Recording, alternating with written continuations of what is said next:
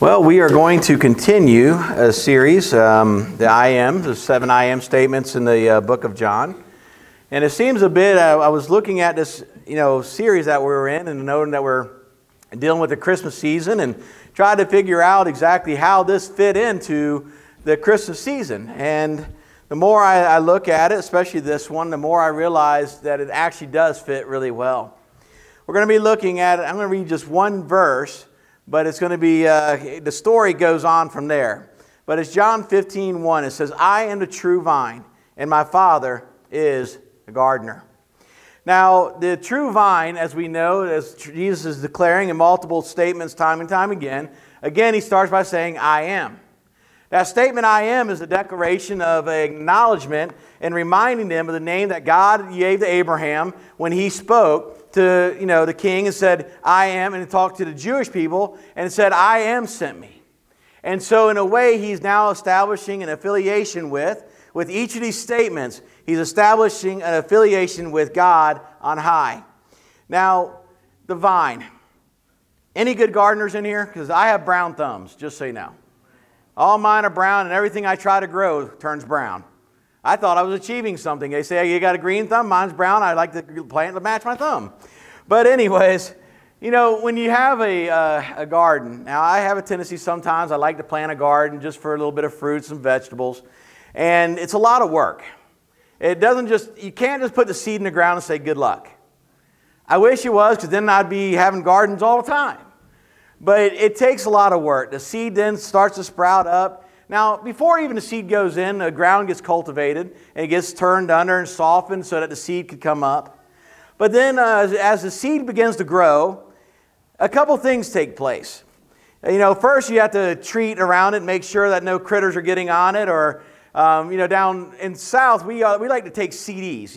You take a CD and tie it on a string and it spins around, and the light reflecting scares the animals, so you don't get critters around it. Now, you also have to watch out for any of the bugs and insects. And so all this takes place, but then as you get a healthy plant, it says that you have to actually continually prune that plant. Even if it's producing fruit, you have to prune a plant. You guys realize that? That even a fruit-producing plant needs to be pruned. Now, it was kind of funny because we had this tree that would always grow down. And we wanted to grow up because when it was growing down, I couldn't, being 6'1", you try to mow the grass and you go underneath it and you hit your head on all the branches. So I had someone tell me one time, if you want to get the tree to grow in a certain direction, cut all the leaves off the side that you want it to grow. I was like, well, that doesn't make sense. Why I want it to go up, why would? And it said because of the fact that where it was pruned, it produces more. And it produces better things.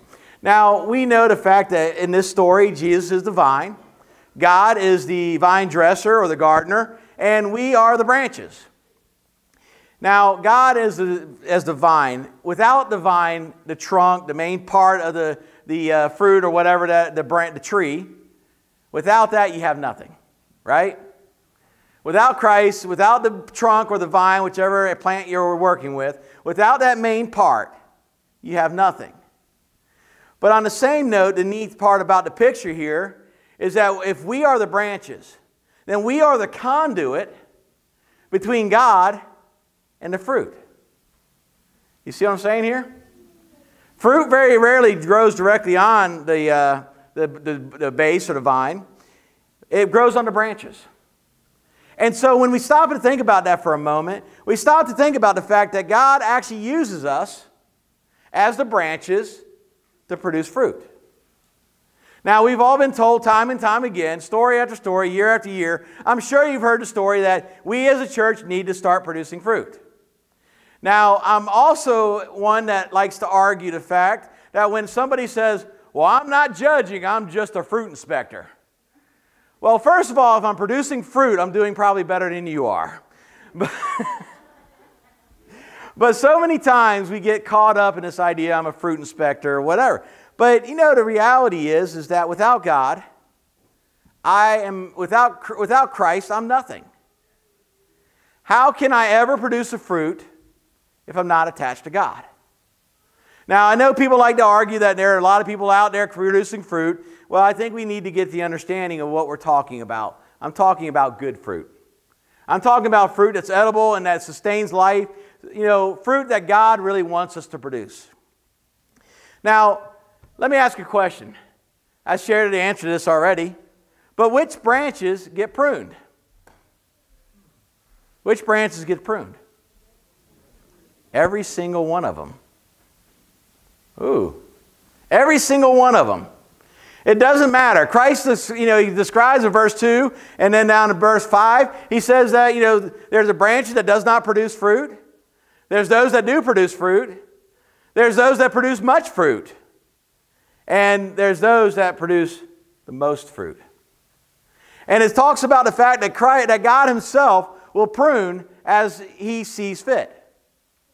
Now, how many like to get pruned? No one likes that because it's painful. It hurts. In order to grow a tree, like I said, or a plant, you take and you got to shave off that one piece that's not producing, that one area of the branch that's not producing. And you have to shave that off so it can grow again. Sometimes in a tree, you got to take and you got to cut a section off. Now, over next door, we had this bush right where the ramp was built. And I saw it kind of neat because when we first moved in, they came in, they hacked it off, and they built the ramp. And as I walk out of the house, I noticed, man, that is some green life that's coming out of that stump. See, in order to really kill some of these trees, you got to kill them with some chemical or something of that nature. But this thing was producing, it was pruned all the way down to the base. And here it goes growing again. Something to be said about that. There's a story by Max Lucado. He talks about a person named Deborah Ricketts. Deborah Ricketts is actually a screenwriter. She's also one that actually helps to bring things, a film industry, I guess what they call it, a researcher, independent researcher for the film industry. Her job is to actually look at a film and say, is this correct? How many realize in Indiana Jones, when during the story it shows his plane flying over as the map comes up and his plane's flying? You guys remember that? Any of you? Sort of, okay. Well, one of the things that most people miss is the fact that as it flew over, it said he's going to fly over Thailand. Well, the film was set in 1936. Thailand didn't exist till 1939. Bruce Willis in Die Hard 2. He's sitting there and runs to one of the phone booths. He's supposed to be in Washington, D.C. at the time. He runs to one of the phone booths and he grabs the phone and they forget to say, it says Pacific Bell across the top. Little errors that get found out, and it's this person's job to look at it and go to the screenwriter and say, you missed this. Now, nobody likes what she does until it's done. And so many times we don't like what God is doing until it's done. Now, we love fruit, right? We love to see the fruit. We love to enjoy the fruit. But so many times we have to go through a little hard time. And what Christ is beginning to declare here, he says, listen, discipline. Discipline's about self. It's about fixing something within ourselves, right? Pruning is about our work. It's about us going out and starting to serve. And you know what? There's so many times that we miss opportunities. And sometimes God comes around and says, we need to fix this. And Christ is teaching a point here. He's saying, listen, if God's not pleased with everything that we're doing, it's okay. Because He loves us, He's going to take care of us. Now, He's going to prune a little bit. He's not going to accept. Now, evidence of our salvation is found in our... We got one person knows it. Evidence of our salvation is found in our works. By the fruit that we produce. Now, it's getting real quiet in here now. Sometimes I ask the question, what are 4 reasons why God prunes? First, and I got some illustrations I'd like to read if you allow me. First, to remove dead or dying growth. Parts of the tree, parts of the branch that are actually causing the rest of the tree not to survive. Kyle, an airline employee, after becoming a Christian, I noticed that there was my monthly night out with my old crowd from high school. It began to leave me feeling empty and out of place. So I quit going. Interestingly enough, can't say that word, a few months later, I led one of the guys to the Lord. God was pruning an old activity that was dying or dead. What do we have in our life that's dying or dead? The second thing that we need to do is it's pruning to expose the bearing branches to sunlight. Now, back in our house back in Oil City, we had this gazebo, not really a gazebo, an archway kind of thing above these steps out into our yard. And believe it or not, we had grapes out there. I had no clue about how to grow grapes.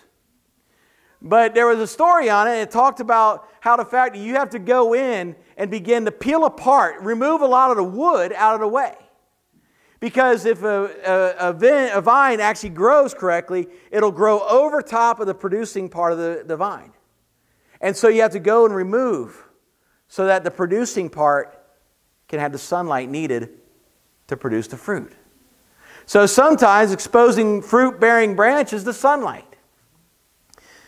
We have to take time to look and examine, and this is where the church has to really step in at times.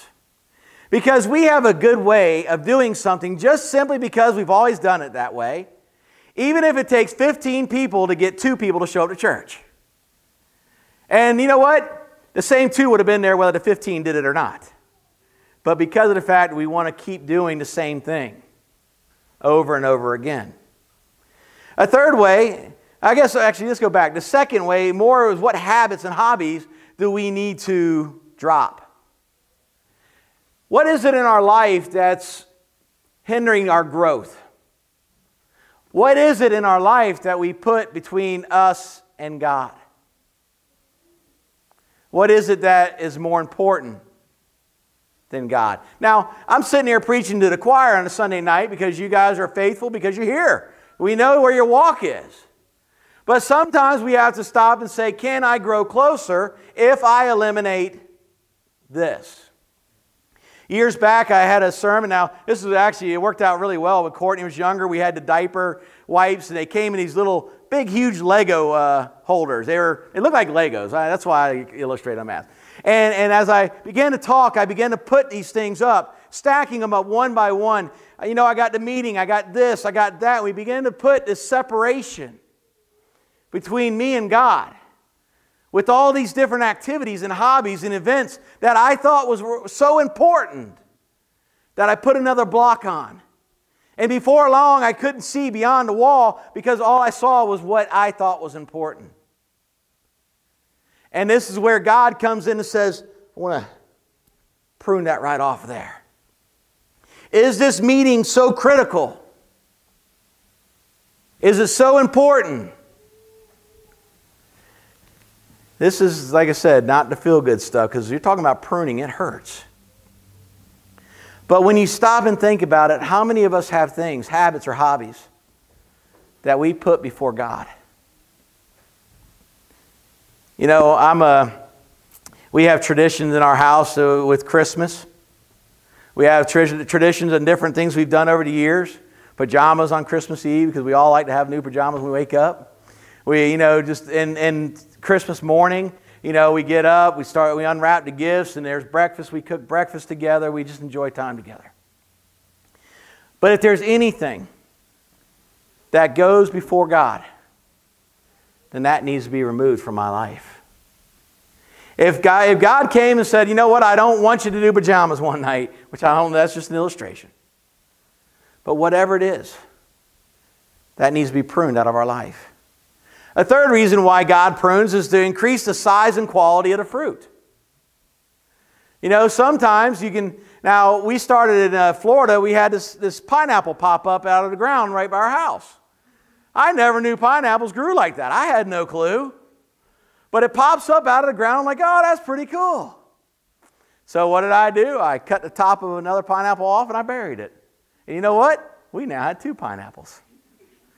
But you know, it took 2 years for that pineapple to grow, so in between the 2 years, I cut another one off and put it out there. Before long, just so you know, I had 7 pineapples every year.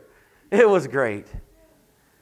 But the one thing is every once in a while, I had to go in and cut back the leaves on all these pineapple plants that were growing. Because if not, then they would come up real scrawny because the leaves were choking out the pineapple. When you'd cut it back, it would get huge. And sometimes we have to prune. Here's a question. What does God want you to show greater dedication to for the greatest fruit? Where does He want you to commit? Well, Pastor, I can't because... Wait a minute. Remember that other thing we pruned. What's more important, God or... Now, I'm not sitting here trying to give guilt trips. Please, understand. Because I'm a firm believer that if you're not going to do it, God has somebody else that'll do it and you'll just miss the blessing. Is that safe to say? But so many times we have to understand that we have to have a greater dedication to God than other things. What are we dedicated to more than God? It's easy to sit by and say, well, my first priority is God. That's easy to say. It's a different thing to live it. The last thing is pruning actually encourages new fruit development. This guy, Howard, a retired programmer. I thought I would spend my retirement playing golf and traveling, but God has shown me some golden opportunities in short-term mission service. I think it is time to do something new for God, something really outside my comfort.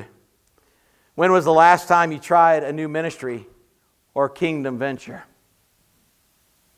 When was the last time we said, you know, Lord, this doesn't make sense to me, but I just see an opportunity. Let's go. I don't know how, I don't understand, but I still feel, Lord, you're leading me, and I'm going to go ahead and do it. When's the last time you said, okay, God, whatever you want, whatever it is, Lord, I will do it? When's the last time you said, yes, Lord, send me? Pruning so many times. Now, let me explain this. We are not here as a church to grow to be this bigger, fuller plant. We are here to produce fruit. Right? We can grow the numbers. We can, you know what, we can bring people in and never once preach on salvation, never once preach against sin. We could sit here and do a feel-good religion, and I'm sure we would grow and be pretty plant. But it's a plant with a lot of thorns in it. We need to be a church that grows fruit. We need to be a people that grow fruit. You know, sometimes we ask questions, so how do we know which is which? How do I know if this is of God or is this just my personal opinion? We ask questions along the lines of, why is this happening to me? Because you're doing something right or something wrong. All these answers they cover everybody. Because God, remember, what branches get pruned? Every branch. What is our level of fruit? None or some? These are questions you may ask along the lines. What do I need to let go of? Sin or self? How about both? And then you may have one more question. When will it stop? Pruning hurts. It does. The vine's ability to produce growth increases each year. But without intensive pruning, the plant weakens and the crop diminishes. Mature branches must be pruned hard to achieve a maximum yield, from a horticultural journal. In order for us to produce a maximum yield of fruit, we all need to allow God, the gardener, to prune us. Even when we're doing good, God, prune me. Especially when we're doing bad, God, prune me. But you know, it's always funny when we're doing bad, we never ask that question. But no matter what, for us to be a church, that's not just some big flower, but producing fruit church. We have to be willing to say, okay, Lord, I'm willing. Would you please, would you prune us so that we could produce good fruit and more of it? Now, I tell you that I'm excited, especially this morning. We saw some visitors with us this morning. How many realize that? How many said hi? I should have saw my board members go like this, right? Sorry. If we are ever going to be a church that's going to produce fruit, we got to first love each other, and we got to love the world around us. Not agree with what they're doing, but we got to love them. And we got to be willing to let God prune those bad attitudes, those poor perspectives of life sometimes. And we got to be willing to say, God, this new venture you want me to do, I'll do it. I don't know what God has called for people, but I know that He's still calling, He's still working, He's still challenging people, because He'll never stop. Until the day we're in glory, folks, remember, we don't retire. We don't retire. So remember, God is the gardener. Christ is the vine. We are the branches. Through us, the fruit is produced. Are we willing, is the question. Let's pray. Father, we thank you so much for this evening. We thank you for your presence. We thank you for your blessing, Lord. I pray that you would continue to anoint each and every one of us, Lord, that we would, Lord, celebrate every day in your presence. Lord, we know it's difficult at times that when the pruning starts. We don't like it, Lord. We try to stay away from it. But we know, Lord, as you are our gardener, if there's anything in our lives that's not pleasing, if there's anything that we place between us and you, Lord, help us to remove it. Lord, I pray that each person here tonight would give you permission. Lord, prune me if need be. And Lord, prune me even if I don't think it's needed. I want to be a producing branch. Now, Lord, as we go our separate ways this week, I pray, Lord, that you would give us opportunity. Lord, give us peace and give us a joy this holiday season. For it's in Christ's name we pray. Amen.